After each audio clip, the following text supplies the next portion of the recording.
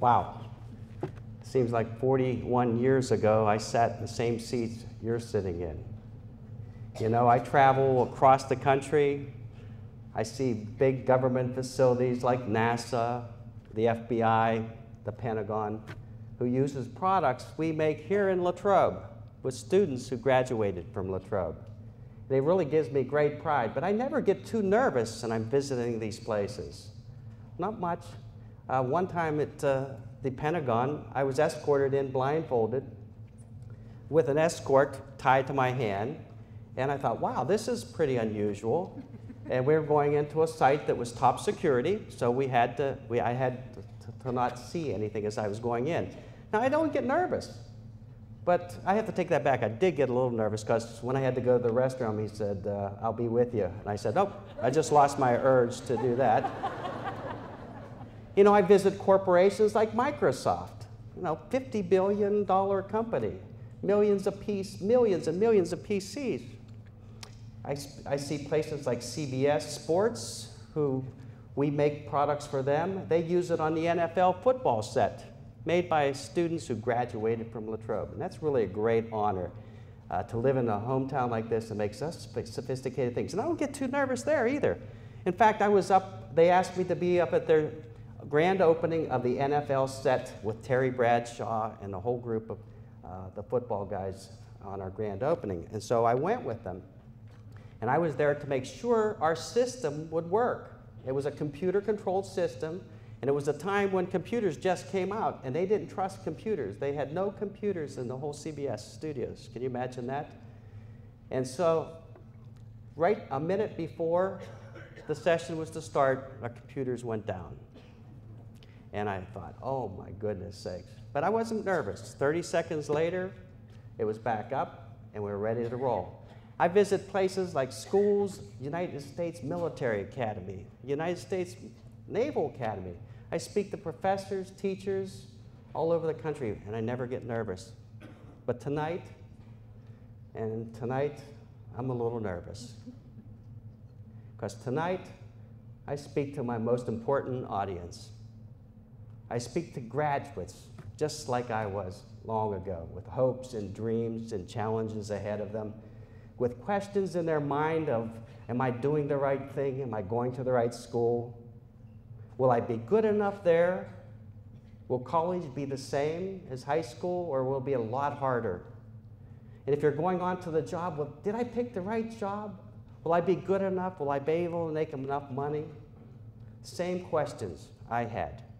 And you know, your teachers had the same questions too when they were sitting where you are. And it gives me great pride to be able to speak to you today. So Dr. Stavisky, Board of Directors, parents, friends, and the graduates, it's a great honor to be here this evening.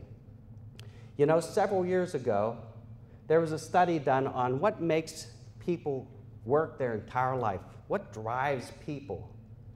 And they found 3 things that people will strive for their entire life.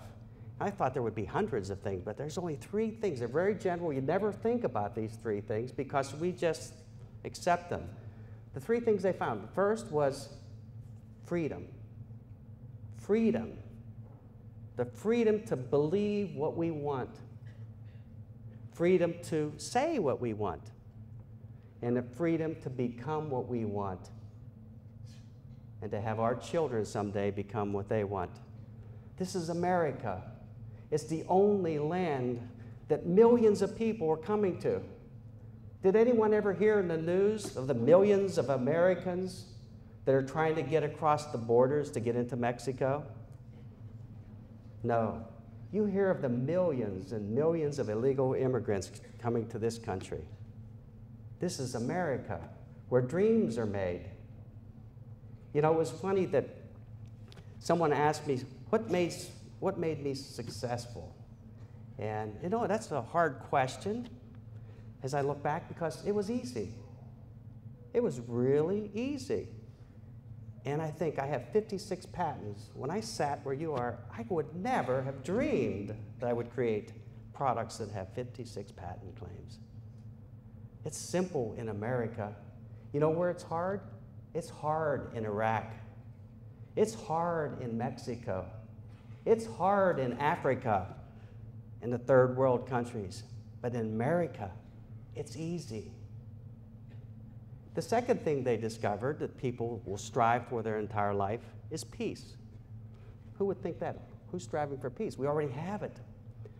But we want peace in the world. We want peace in our home. We want to know that we have a family that's peaceful and we're not worried about terrorism. We want peace at school, at work. Peace from the bullies that'll take away our pride and our passion. Peace and freedom. The third thing, the most important thing, I believe, and you'll find it as you share these memories with your family, love. People will strive their entire life for it. Everyone desires it. They will even go and die for the ability to love. Love of our country. It's the greatest country in the history of civilization. In 200 short years, we have created what all nations look up to. And it's because we have school systems like La Trobe, producing people who want to go out and make a difference. And not just the students that are going on to college, but the students that are going to be our builders someday. All of us want to live in a home, and our builders who will build cathedrals and school buildings, and auto mechanics that will service our cars and build our cars. We all play an important part in America that no other country has. So we're privileged, and we should be grateful for all those people who have come before us. Can you imagine the millions of people you don't know who died and fought battles so we can sit here and come to graduation, because today is graduation day. It's Independence Day. Independence Day. They say there's 5 events in our life that change us. It's not the events that necessarily change us, but it's the decisions we make when faced with those events. Now, one might think there's thousands of things that go on to make us who we are right now. But if you look back over your career after I leave here today and look at the 5 decisions you made that made you who you are right now, that's only 5. Now, at Independence Day, you're going to be making more of those decisions on your own.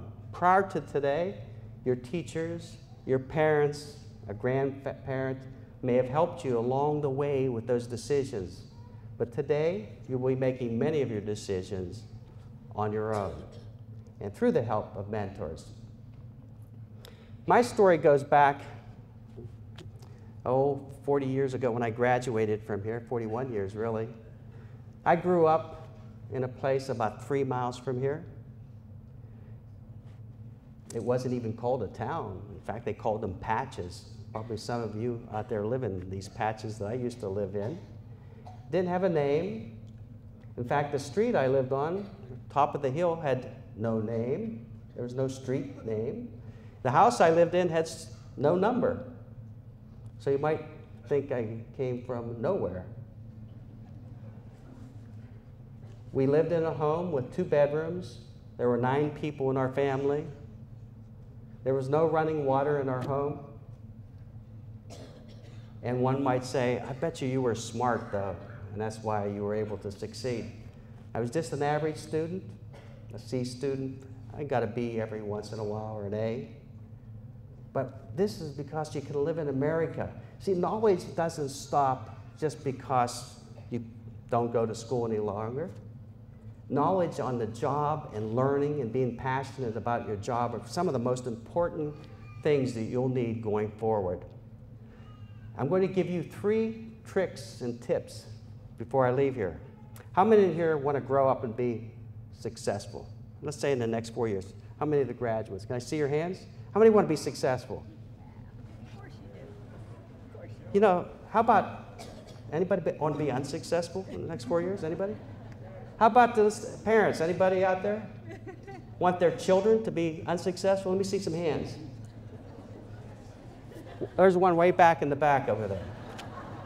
I've never seen it myself. I travel all over the country. No one wants to be unsuccessful. But guess what? When you become successful, someday you're going to leave the world, and that goes with you. But what I would suggest tonight is to become significant. What's significant mean? Becoming significant means you will help others become successful. Can you imagine that? There's a rule called the Golden Rule. It's just about in every religious book in the world. Do unto others what you'd have others do unto you. Can you imagine if you help others succeed and they're helping you succeed? Can you imagine the world and how difference we'd make? So become significant. I'm going to give you 3 tips at the end of my program here that will make and guarantee everyone to be successful. Does that sound easy enough? 3 things, not 1,000. Everyone thinks sitting out there has hundreds of things we have to do to become successful. There's going to be 3 things I'm going to tell you about. You ready for them?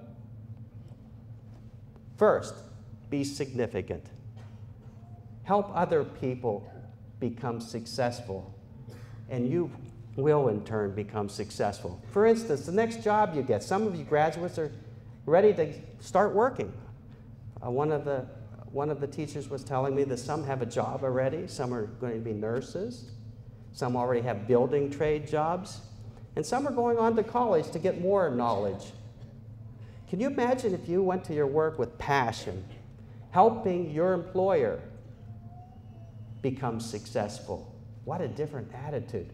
After all, he's helping you by giving you money, paying you. Can you imagine if you had the passion to work for your employer, making them successful, the kind of reputation you would get?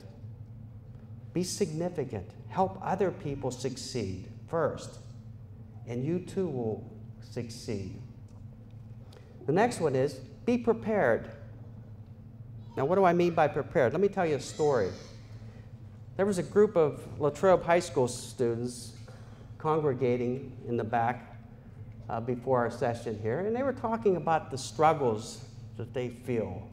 They're uncertain about going to college and whether they're going to make the grade that they made here.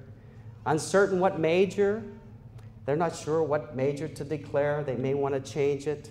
And some of the students going on to work were wondering, is this the right thing? Am I doing the right thing? And so they said, hey, there's this guy coming, this wizard coming to speak to us tonight. He graduated from here 41 years ago. Maybe he knows the answer to this struggle that we've had, that we're having.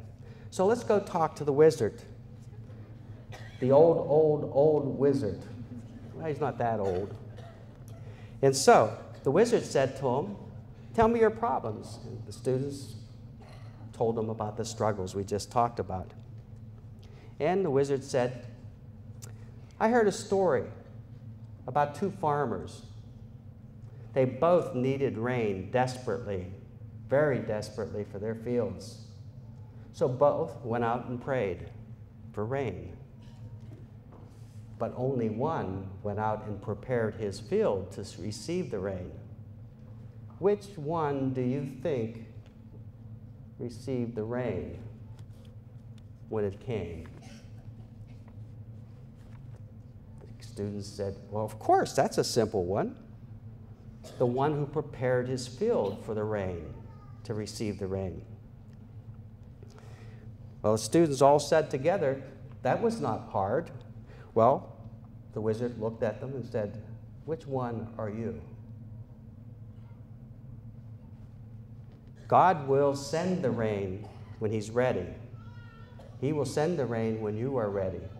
So be prepared. And what I mean by this is sometimes we go wrong and we think, well, let's just wait and see what happens. When you're at work, you just say, I'll wait until they tell me something to do.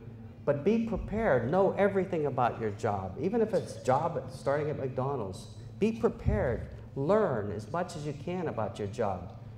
And when you're at school, going to college, don't worry just about the grades you're making. Are you going to college to get grades? You're going to college to become something. If you're going to become a chemist, learn about being a chemist. And there's people that are already chemists. Learn from them. Get prepared. See, because when the time comes and the rain comes, you'll be ready to take any opportunity that comes near you. And lastly, be thankful. Many people have come before you. We study history of the millions of people who died for our country. But there's people every day that touch your life. A grandparent, an uncle, an aunt, some of the friends that are in this facility this evening. They treat you as if you're their own. They've guided you, they've watched you. A parent who gave up everything to help you. 18 years ago, your parent brought you home from the hospital and looked you in the eye and said, I want the best for you. We live in America. I want you to be the best that you can be. We have a lot of people that have helped you get here today. And teachers who empowered you, inspired you, and brought you along and put up with your impatience. We don't get to where we are alone. I don't get to stand here speaking to you by myself. There's hundreds and hundreds of people in my life that gave me the right message at the right time. And that's a part of being thankful. And I promise you, if you go out to be significant, help others succeed, and be prepared, always be learning. It's not only what we learn in the book, but always be the best at what you do. Be passionate. I remember I had a job on construction when I was going through school, and my big job was crawling through a pipe along the superhighways. You know, the pipes that you'll see periodically on the superhighway that drain the water. My job was to crawl through the pipe and put tar on the inside of the pipe. And I would crawl there for hours on end, miles and miles, putting that on. And you know what? They thought I was the best pipe crawler in the whole world. They promoted me that summer and said, wow, if he could do that well, I bet you he can do something else better. See, people want people who are passionate about what they do, excited about what they do, and they then want to be significant by helping you succeed. But most of all, please be thankful. Be grateful to the people who help you. So when you leave here this evening, you're going to go back these aisles, you're going to see your parents. Thank them, because they helped you. They put you here. They loved you. They put you first. They wanted to make you successful, and in turn, they became significant. And significant will last forever and ever. And your teachers, don't forget to say something to them when you leave. They made themselves significant by attempting to help you succeed. Thank you, everyone. Congratulations.